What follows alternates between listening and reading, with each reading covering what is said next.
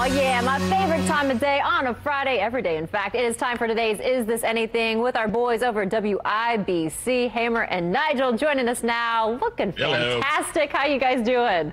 Awesome. Happy Friday. Yes, TGIF, baby. All right, let's dive right in. An Ohio driver says, keep your windows up after invading cicadas caused him to crash. Actually, a few of these bugs, these gooey bugs crashed into my windshield yesterday. It was disgusting. Had to get a car wash. Big Nige says anything, but look at that damage. It's awful. Yeah, I'm glad the kid's okay, and I can't make fun of him at all because I'd be the same way driving down 465 if it was a cicada. I don't care what it was, a cicada, a spider, a bat, an ant, a bat, hornet got into my car, and I'm driving along.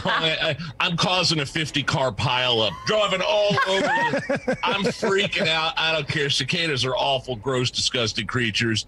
I don't know how anybody eats these things. We've done a few stories about people eating cicadas.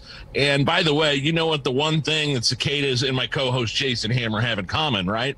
Wow. They never shut up. I was going to say beady red eyes, but no, Hammer has beautiful eyes. So this is something, and I'm glad the kid's okay, but I would have done the exact same thing. Oh, they're so gross. I went to the Starbucks drive-thru, and there was a little tiny spider that dangled as I put and the lady straight up thought I was having a seizure. I was like, ah! And I just drove. I didn't crash, thankfully. I was stopped, but I'm in the same boat. So I'm happy that everybody was okay. All right, Hammer, a new report from the Better Business Bureau shows Americans lost big last year in sweepstakes and lottery scams. Is this anything? Oh, wow. Yes, this is something, and there's only one person to blame, that no good lion Nigerian prince. Because the Nigerian prince has been promising us millions of inheritance dollars, lottery dollars, prizes, fortune for a long time. And I've replied to every single one of those emails, Mackenzie. I haven't missed a one. And I've only had my information hacked 17 times, so I think I know what I'm talking about I'm here. telling you, any message that starts with hello, dear, red flag.